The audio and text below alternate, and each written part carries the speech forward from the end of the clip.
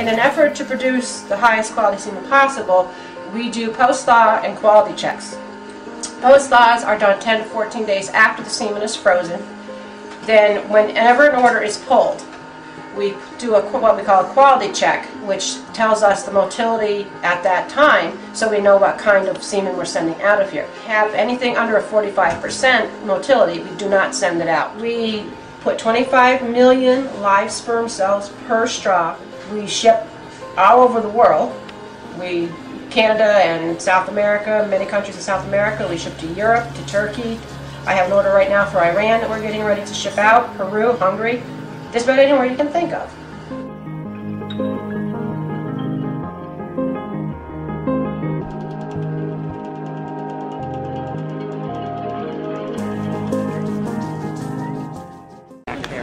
This has been a great show.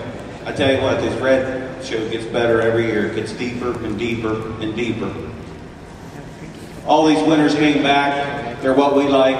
They're great-legged heifers. They're very well balanced. They all got rib. They all got high chines, high front ends, great feet and legs. And folks, if you would, please join me and show your appreciation to all these exhibitors.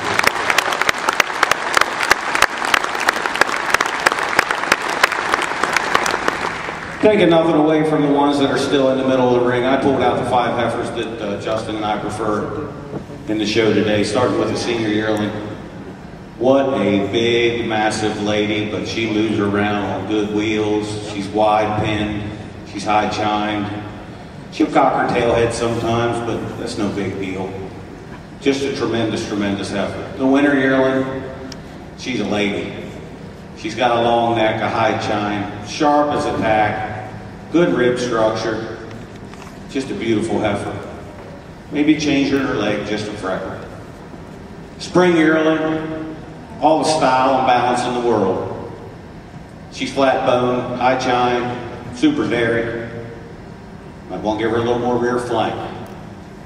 Senior calf, super stylish, fancy and white. You get behind her, she's wide in the pins.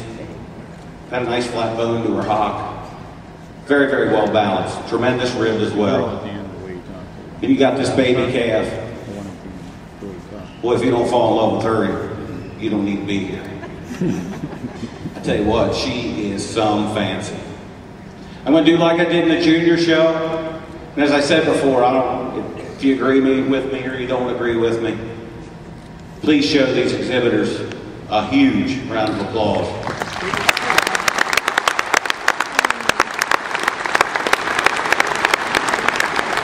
In reverse order, Justin will go congratulate the honorable mention junior champion of the Grand International Red and White Heifer Show. What a calf. I don't care one lick if she's a spring calf or what she is. She has got style. She's high-headed. Sister ain't too bad either. I believe I'd flush that cow again. What a calf. Maybe not mature enough to go the whole way with her, but I think she fits that honorable mention spot really easy for me. We're now going to introduce to you the reserve junior champion of your 2009 Grand International Red and White Show. That's the green one. It's this beautiful winter yearling. I love her when she come in the ring, folks, and I'll tell you what, I still love her. Maybe change her just a whisker on her rear legs. But when you get behind her, I love the high chine, the great drape, the great arch to her rib, the depth of rib she has. And now, ladies and gentlemen, if you join Justin and I, show your appreciation to this year's junior champion heifer. We both agreed unanimously on the 3 and the way we had them picked. Yes.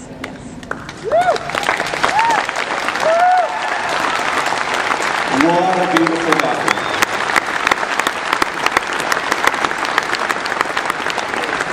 Oftentimes you hear judges talk about that combination of strength and dairiness. Here it is. She's got that long, lean neck, tremendous high chine, But I tell you what, she is as wide as a freight train to go right along with it. And a great leg, great power, great strength. What a combination. Spring yearling, just not quite enough rear rib, but I love her. Senior calf, same way. Just like to see a little more tone to her, a little cleaner up through the head and neck. But this year's the year for the senior yearling, the winter yearling, and the baby March. Congratulations, everybody. We certainly look forward to tomorrow.